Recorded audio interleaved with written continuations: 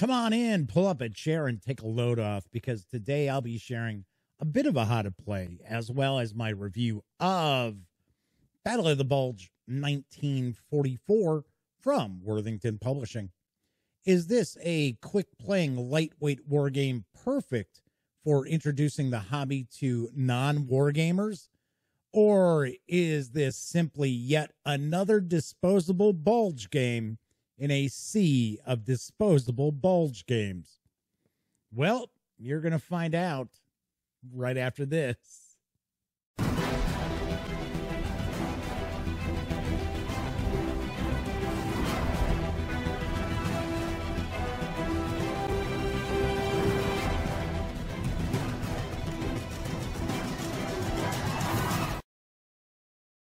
Howdy, howdy, howdy, gang. Welcome once again to the Duct Tape Studios. I'm Jeff McAleer, your host here at the Gaming Gang channel. As I mentioned in the open, I am going to be reviewing Battle of the Bulge 1944 from Worthington Publishing. It's designed by Dan Forney with artwork provided by Sean Cook. This is for 1 or 2 players. I will discuss that during the review. It is for ages 14 and up, plays in around 2 hours, depending on the scenario. And it is available right now for an MSRP of $70. So let's swing on over to the other camera, because I've got Battle of the Bulge 1944 set up. So before we dive in, do want to mention that the fine folks over at Worthington Publishing were kind enough to send me this review copy. But neither I nor anyone else affiliated with the Gaming Gang has received any other sort of compensation for me to share my thoughts about this game with you. These days, it's important that you know that. All right, that said, we're going to dive in. I already did an unboxing live on the Gaming Gang Dispatch. So if you want to see a bit closer look at some of the components and things like that, by all means, check that video out. I will include a link in the show notes area. So this is a good-sized board, pretty good-sized board here, and covers a good area as well. So it's not just all right around just Bastogne. So let's tour around the board a little bit, because just about everything you need to play the game is on the game board. So we have our terrain chart. It's going to tell us what is the cost to move units into terrain, as well as what kind of combat effects will that terrain have, both as attackers and defenders. We have a breakdown of the units themselves, how to read the counters. I will discuss that in a bit. We'll zoom in. We'll get a better look at the counters as well. We've got out of supply effects. We've got our resource point chart, because that's how we activate units to move and to fight. We also have a track. Now, you can't see it because I'm picture-in-picture up here. It's cutting off a little bit of the resource point track for the Germans. But for the Allies, we've got it right down here. We also have our Allied turn track and our German turn track as well. Germans go first each turn. Depending on the scenario, and there are variable scenarios. We'll take a look at those cards in a sec. So you could be playing the full 10-turn game, or you could be shorter than that. So, and of course, you can actually choose to go shorter than that as well if you're a little pressed for time and you want to get the game in quickly. The game box does indicate that this takes about 2 hours to play, and I got to be honest, that's right on the money. I mean, it really is. So let's take a look here. We got the rule books. We get 2 of them. We're only, they're identical, which I like how Worthington does that, because then you can give a rule book to a friend that you're going to be playing this with, and at least give them a leg up on learning the game.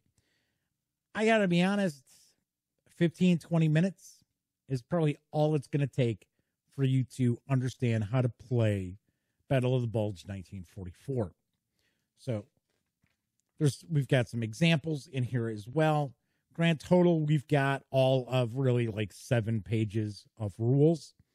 This is part of the Hold Fast series, or it uses the Hold Fast system from Worthington. I have not played any of those games with those mechanics prior to this. So kind of cool, kind of interesting. Want to point out this is a game that is very lightweight. It is low complexity, and it is certainly not going to appeal to the grognards out there who are like, oh my gosh, I need to simulate every single sort of unit that would have been on the battlefield. That is not the case. All right, so we do get some examples on the back as well. Tell you what, let's zoom on in now that you've kind of seen everything that's outlining the actual map of the game. I'm going to zoom in quite a bit. Give that a second here. There we go. That should be nice and focused. So we have some various different alternate objectives for the Germans. And I thought this was very interesting. I like this quite a bit because you may not want to just continually rehash the same thing over and over again. So this is basically talking about, what do the Germans need to succeed? How many turns is it going to take? We've got our sudden death victory conditions that if the German player can achieve these, the game ends immediately. So we've got those here. We've got 4 of them. Spoiling attack. So some of them are rather short. And then this is our historical operation as well. So there are 4 cards. And if you'd like, you could actually shuffle these up and take one at random and work from there with it. So pretty cool.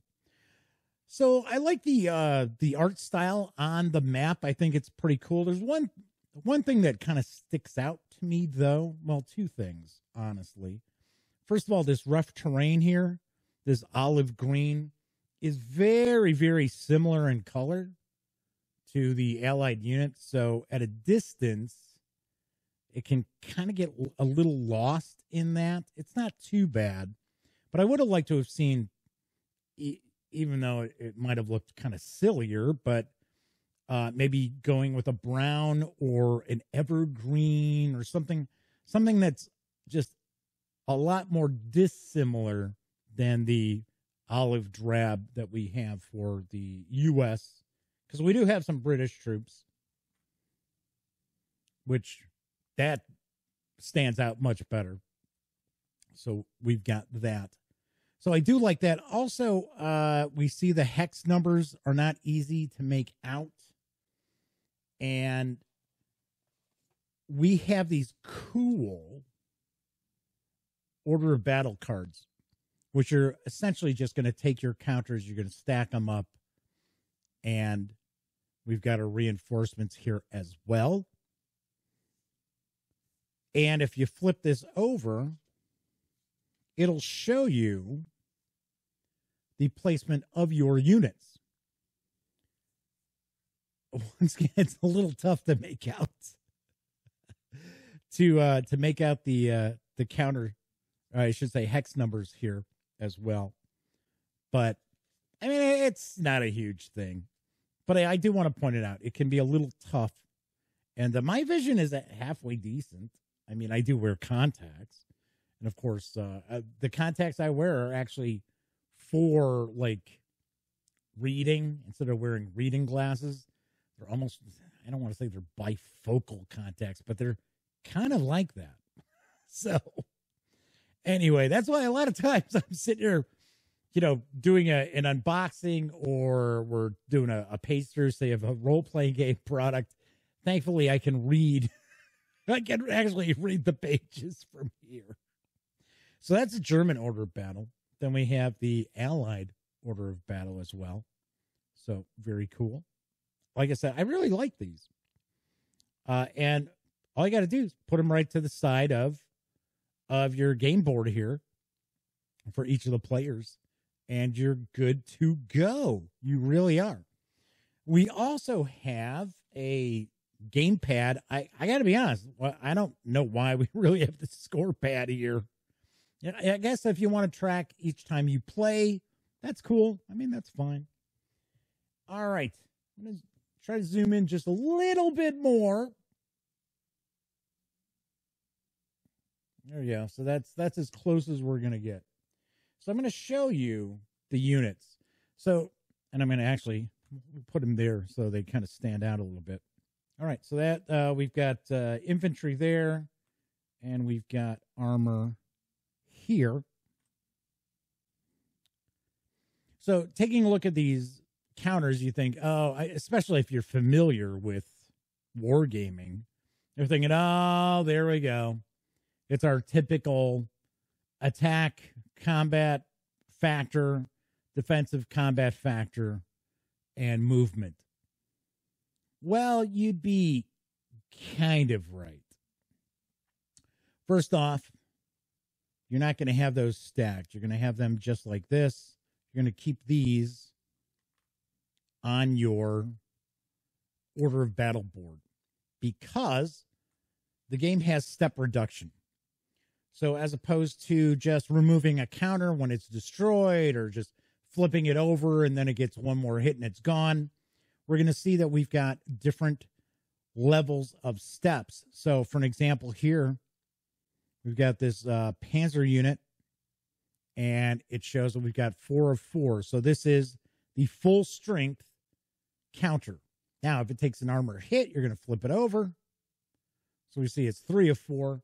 If it were to take yet another hit, you're going to replace it with a 2 of 4. And then, is that the right one? Yep, 1 of 4. I was going to say, double check and make sure I had the right one there. And then, of course, if that step is reduced, then that unit is removed. So, but to start off, you'd be just like that. So, of course, we've got infantry here as well. So we have some custom dice right there. So there are 10 custom dice that come with Battle of the Bulge 1944. That is a hit on the infantry. This is a hit on armor. So if you are attacking and there is infantry and armor in the defensive hex that you're attacking, then that's going to reduce your armor unit 1 step. This would reduce the infantry 1 step. So it is possible that you roll all infantry hits and you're attacking armor. Oh well, nothing. You would get nothing.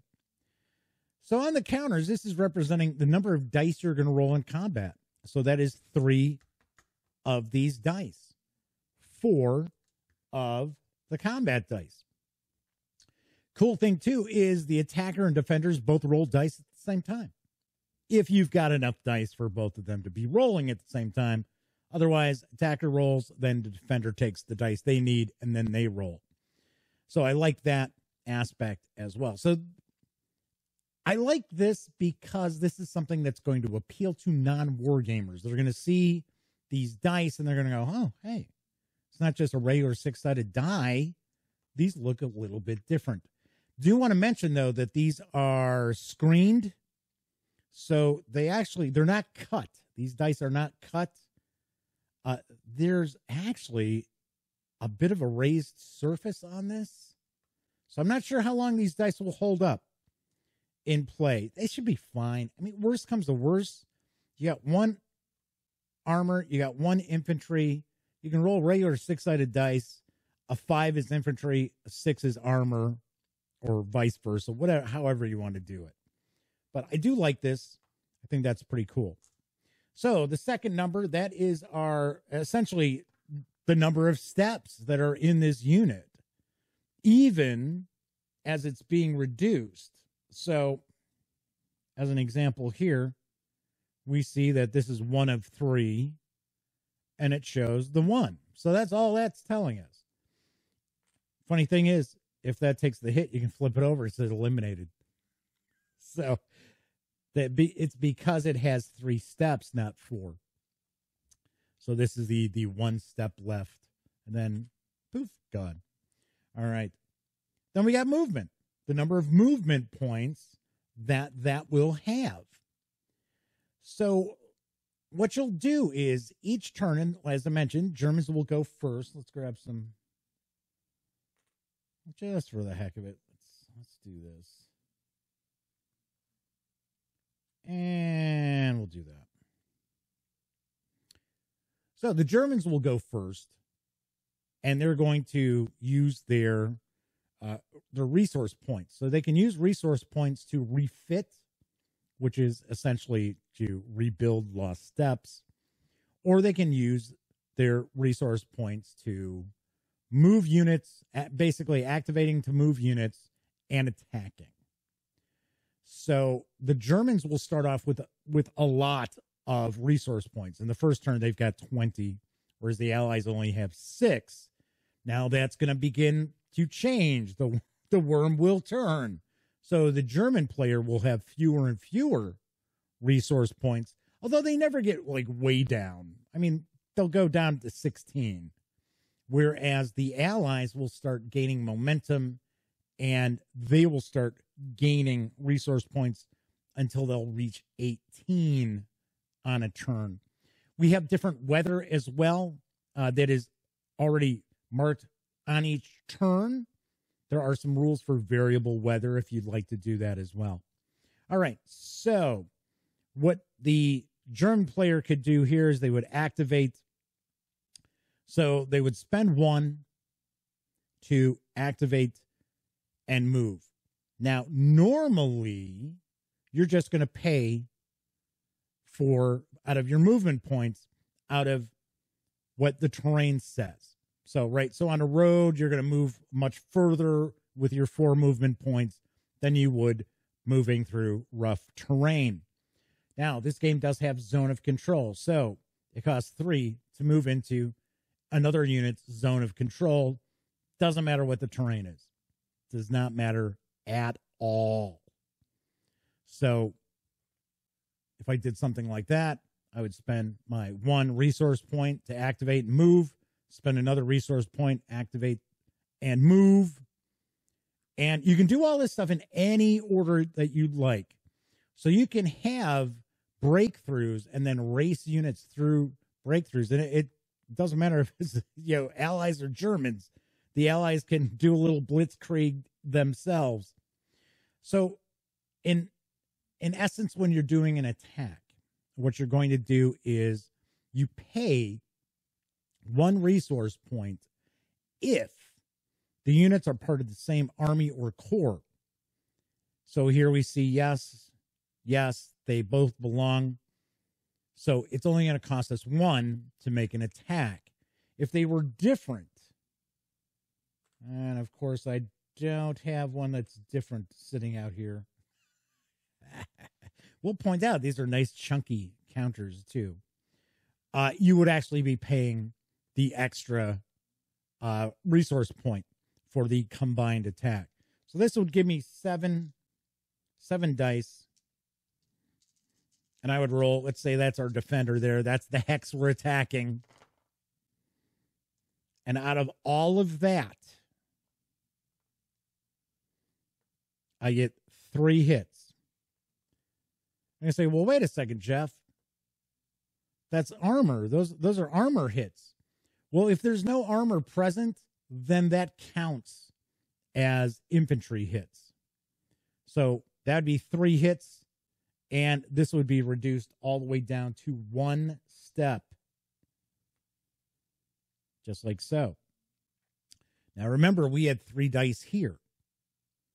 So we would be rolling at the same time, but so this would be the counterattack. Oh, actually, I should have pointed out, attacking into a town, and you're looking at the terrain there was forest.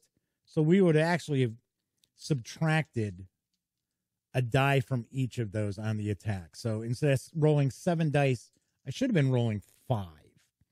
So one of the cool things is if you're defending in a town, you'll actually gain a die. So we went, remember, we had 3 here. We would have 4, and we would have had 1 hit on the infantry, just like so. That's combat. I mean, that's essentially combat. There are rules for supply. The supply rules are pretty easy. You just have to be able to trace a line to a supplied road or a supplied board edge. It is pretty easy to cut off supply because you cannot, obviously enough, trace a line of supply through a zone of control of the enemies. So one of the big aspects of this game as well is making sure that you're cutting off supply to units, because if they are out of supply, they're going to lose attack dice and they're going to lose movement points from those out of supply units as well. So I do want to show you, we've got a cool little counter tray. Got all different counters. We've got some informational markers there as well. But let's kind of try to get a little better light on those. But once again, as I pointed out, this is a fairly lightweight war game. This makes for a really nice gateway war game, especially if you know somebody. And I know a lot of times people are looking at ways to introduce war games to younger gamers. So if somebody has any kind of interest in World War II, this is definitely something that you'll want to take a peek at. Of course, we do have our victory conditions. So we have some of these towns will have, zoom back out so I can show you. All right, come on. My gosh. There we go. I'm trying to show you at least here. So we've got a variety of different towns that are worth victory points. So we have, like, for an example right here, Bastogne. So what you'll end up doing, like I said, we do have some sudden death victory conditions for the Germans, depending on the scenario.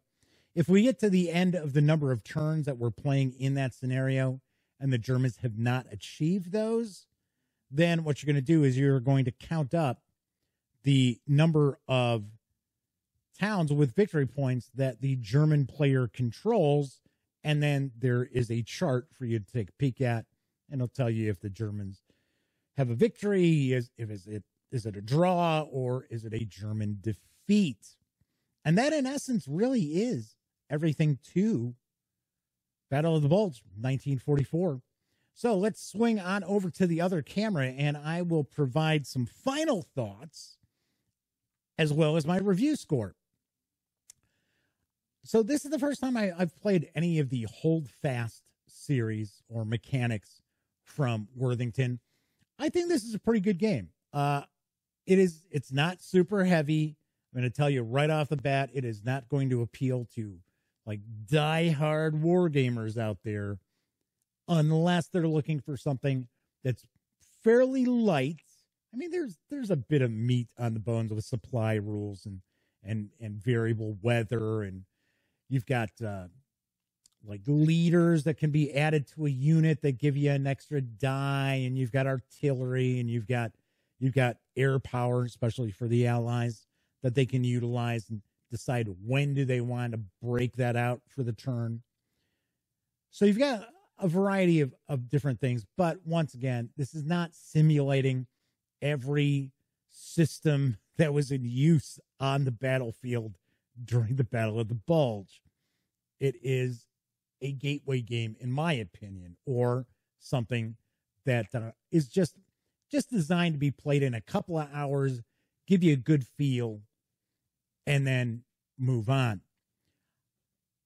I got to say, there's a lot of things that I really like about this. I've kind of covered those as I talked about things in the review. There are a couple of things not so keen on. For one, because this is, in my opinion, and I would have to say, I would take a guess in Dan Forney, the designer's opinion, this is an introductory game. This is a low complexity war game. I'm kind of surprised they went with the NATO iconography, because we have seen other games from Worthington that do utilize, little images of tanks and troops and things like that. I would have thought, just to have a little more visual pizzazz, that maybe that would have been something that Worthington would do, because once again, it is an introductory war game, and we are always looking for ways to bring non-war gamers into the hobby. We've got the various different dice, the custom dice that kind of stand out, and people go, huh, what's that? As opposed to, just rolling those 6-sided dice, and we're looking at our combat results table, and let's see, you figure out the odds here. It was 2-1. So there's none of that. So I dig that. I wish we would have different iconography on the counters themselves. Did mention that the dice have a kind of upraised surface to them. Might see some wear and tear on those with the white peeling off or just kind of getting scratched off. I don't know. I haven't played this a ton to know. But those are kind of my quibbles with the game. Also, let me grab it. The rough terrain being very, very similar in color to the olive drab of the U.S. troops is a little odd, as well as the hex numbers being a little difficult to make out. Could have been a little bigger font would have helped us, especially those older war gamers out there who might have a little bit of a hard time, without reading glasses. There's a lot to really dig about the game. Like I said, it's about 2 hours to play it. It says it's for 1 or 2 players. I got to be honest, I don't really see this as a solitaire game. In fact, even on the box, the solitaire suitability is pretty low. So I'm not sure why it's being marketed as 1 or 2 players. It really is a 2-player game. If you're looking for something that is lightweight and a good way to bring some non-war gamers into some wargaming, then I definitely really do like Battle of the Bulge 1944. Lastly, I got to ding it, and I hate having to do this with the Worthington Publishing titles, but I've been doing this more with other war game companies as well. The MSRP is a little high. I think you're getting a good game, but I do think the MSRP is just $70 feels a little high. And yes, I know it. I say it all the time. Wargaming is a niche of a niche hobby, and wargaming companies tend to have to charge a little bit more because they got to stick around. I get it. I totally understand. $70, I think, is just a touch high, gang. So I'm going to ding the score a half point. All in all, I really do like Battle of the Bulge 1944. I certainly recommend it, and I give it a score on a scale of 1 to 10, an 8 out of 10. I enjoyed it that much. We had fun with it. And once again, I think it's a perfect game to break out for those of you who are looking to expose non-war gamers to our hobby. I think it's pretty cool. Very nicely done. All right, that is it for this time out. If you like this video, by all means, please give it a quick thumbs up. Subscribe to the channel if you haven't already. And if you do subscribe, ding that bell. It'll not only let you know when I upload videos such as this review, it'll also inform you when my live stream, the Gaming Gang Dispatch, airs Monday through Thursday nights right here on YouTube, as I bring you the latest in tabletop gaming news and first looks at role-playing games, war games, board games, miniatures rules. Every night we're looking at something new. And of course, when you're not watching videos on the Gaming Gang channel, be sure to visit thegaminggang.com for all the latest in gaming news, reviews, and a whole lot more. You know the drill. Get your geek on at thegaminggang.com. course, once again, I'm Jeff McAleer. Thank you very much for watching. And as I wrap up all my videos during this never-ending pandemic, certainly hope all of you out there are being smart and staying safe.